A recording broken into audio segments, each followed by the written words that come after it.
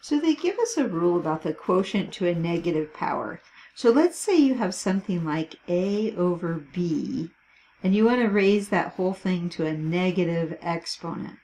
Well, what you can do is you can just flip the inside, and then it'll make the positive exponent on the outside. So a went downtown, b went uptown, you know, and that's true. That can be a really handy rule to use sometimes.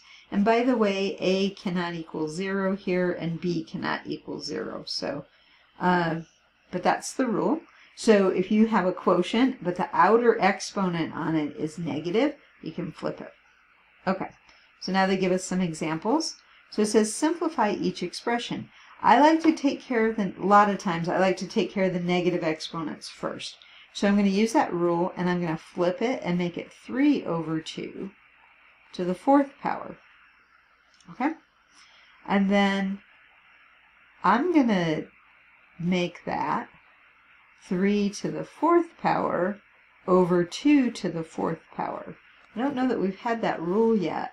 You wouldn't have to do it that way. You could write 3 over 2 times 3 over 2 times 3 over 2 times 3 over 2, and all that's going to be equal to, well, you got to multiply the 3 times 3 times 3 times 3, 81 over 16. That would be the answer. Okay. Now, the next example, it has variables in it.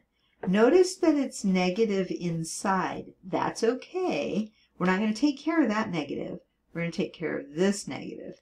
So that's going to make this equal to negative n over m squared. Now, that's going to mean negative n over m times negative n over m, which is going to be, a negative times negative is positive, so n times n is n squared over m squared. And then that would be the answer there. Okay?